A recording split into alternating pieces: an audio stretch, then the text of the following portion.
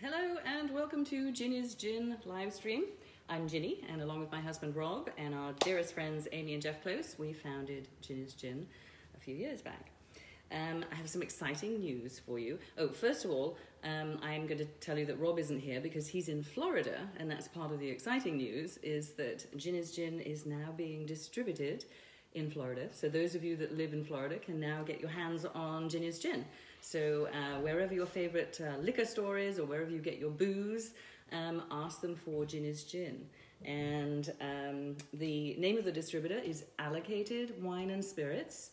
And not only is Rob selling the gin while he's in Florida, he is also selling our gravel pit wines as well.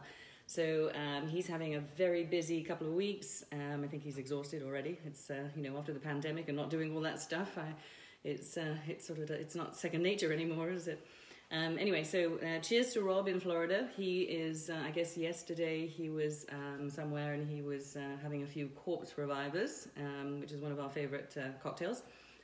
So anyway, good luck, Rob. Good luck out there, and go sell it. That's awesome. So I'm solo today, and I have a story about last week's cocktail that I made. So for those of you that watch on a regular basis, you'll know that I made a cocktail with elderflower, and I infused the Ginny's Gin with the elderflower.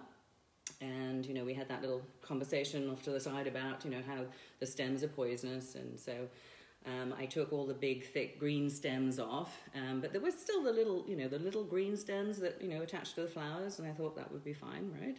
And I seriously didn't actually finish the entire cocktail. I had, a few sips. Anyway, woke up the next morning, and that had some kind of effect.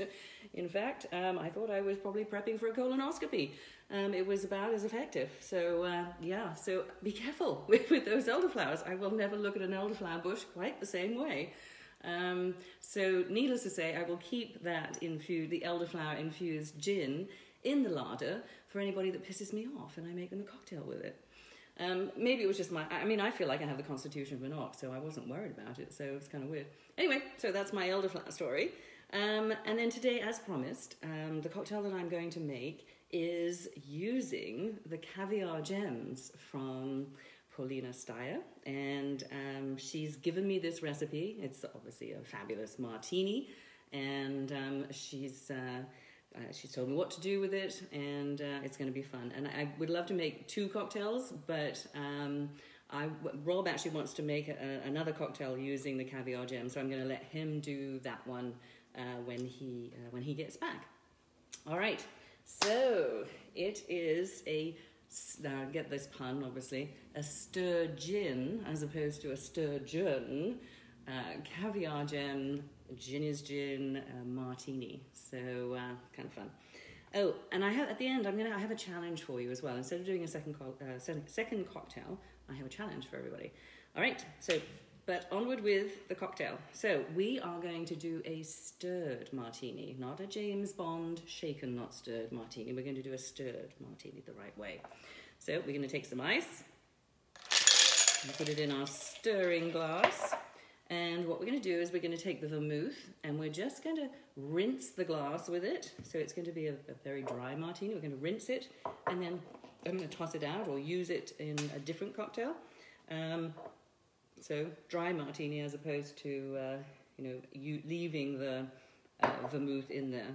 And, everybody has their own style and ideas about martinis. Prince Charles, he actually does 1 part gin to 1 part vermouth so that he doesn't get too hammered too quickly, I think. So I'm just going to rinse this, and then I'm going to put it off to the side so that I can use it in a different cocktail. So there it is. I think it was Noel Coward who said, just wave it in the general direction of Italy. So he liked his bone dry, obviously.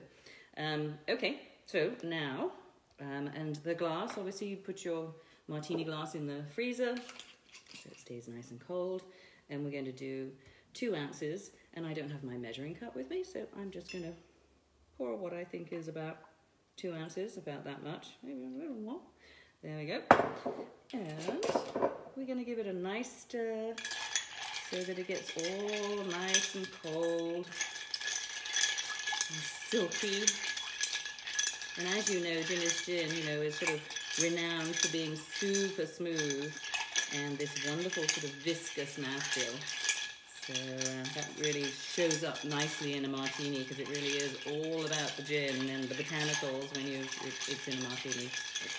And then we're going to have this wonderful flavour of the ocean, which we're going to add with the Caviar Gems. And actually, I'm going to stir a little bit more. And in the meantime, I'm going to take a teaspoon of the gems and I'm going to soak them in the Ginny's Gin just for a little bit while I'm talking.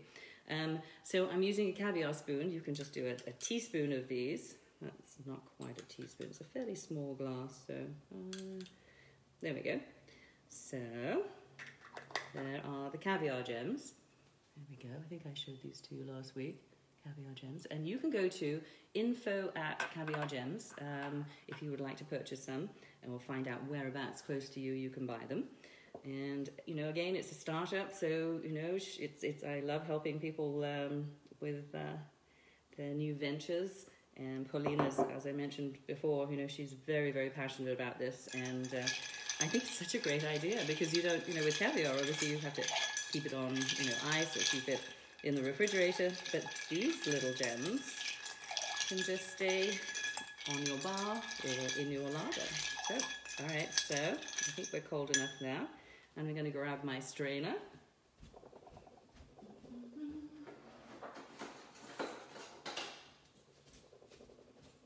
Here we go.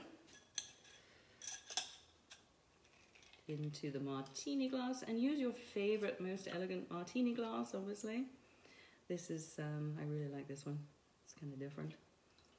And there it is. And this will get the party started for sure. A little 90 proof Ginny's Gin. And now we're going to take these wonderful Caviar Gems and we're going to pop them in here. Look at that, how fun. And it really does taste like the ocean. There we go. It's pretty too. I have an idea for another time. Okay, so info@Caviar Gems. And then we're going to take a nice little lemon twist that I did earlier. There we go. Ta-da. And as I say, this one is stirred and not shaken like James Bond. Okay, so that's with Ginny's Gin. So that's the SturGIN cocktail that we've made. Thank you, Paulina, for the recipe and for providing the Caviar Gems. We are big fans, and it really does taste like the ocean, so it's fabulous. I'm going to taste it, obviously, in a sec.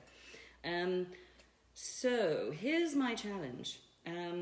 With the estrəgin, I know I've been going on and on about all these silly, you know, cocktail names and what have you, and I think it's fun. You know, all the menopause puns and what have you. So, and you know, we are celebrating this next chapter of our lives, as well as making fun of it. But so my challenge to you guys out there, those of you that are budding mixologists, or you're just great chefs or what have you, and you have great palates, I would love it if you guys could come up with your own gin recipe for estrəgin, and we would basically, what we'd like you to do is come up with the recipe, but also come up with a very creative, appropriate, tongue-in-cheek name, if you like.